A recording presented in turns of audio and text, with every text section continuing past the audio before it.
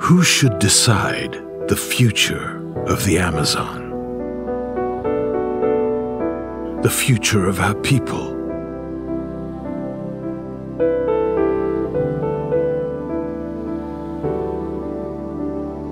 Of our languages?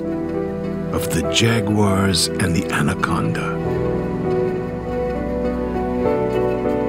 Of the spirits living within our lands?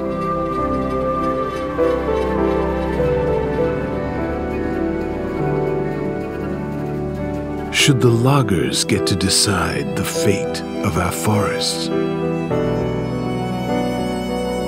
Should the oil executives decide the future of our rivers?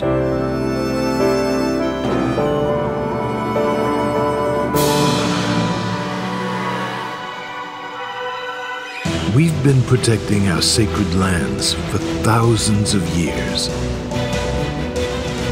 so that our children and your children may live on a healthy planet. Today, we are fighting for our right to protect a forest that gives us all life. Our battle is about who should decide the future of our forest homelands. Those who destroy it, or those who protect it?